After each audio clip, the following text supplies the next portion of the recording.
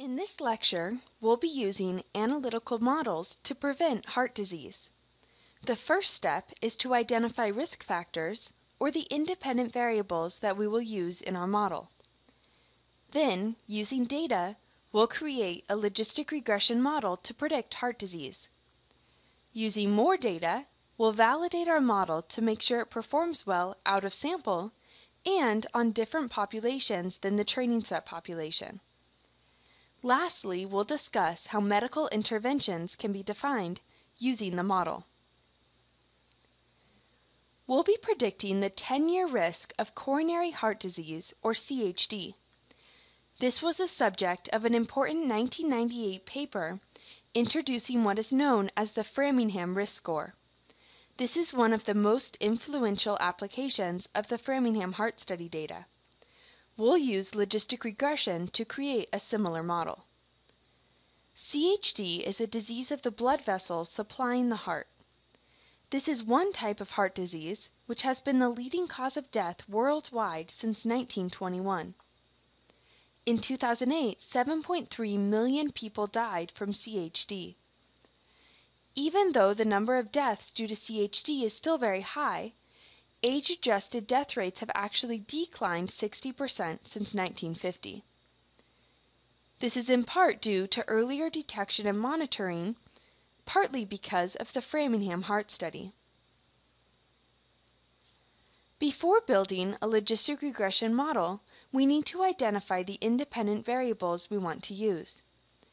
When predicting the risk of a disease, we want to identify what are known as risk factors. These are the variables that increase the chances of developing a disease. The term risk factors was actually coined by William Cannell and Roy Dauber from the Framingham heart study. Identifying these risk factors is the key to successful prediction of CHD. In this lecture, we'll focus on the risk factors that they collected data for in the original data collection for the Framingham heart study. We'll be using an anonymized version of the original data that was collected. This data set includes several demographic risk factors: the sex of the patient, male or female, the age of the patient in years, the education level coded as either 1 for some high school, 2 for a high school diploma or GED, 3 for some college or vocational school, and 4 for a college degree. The dataset also includes behavioral risk factors associated with smoking, whether or not the patient is a current smoker, and the number of cigarettes that the person smoked on average in one day.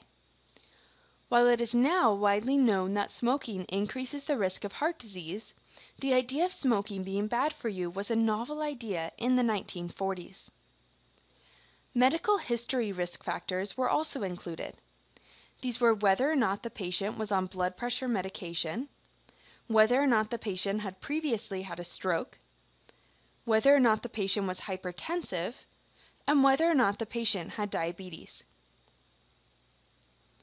Lastly, the dataset includes risk factors from the first physical examination of the patient: the total cholesterol level, systolic blood pressure, diastolic blood pressure, body mass index or BMI, heart rate, and blood glucose level of the patient were measured.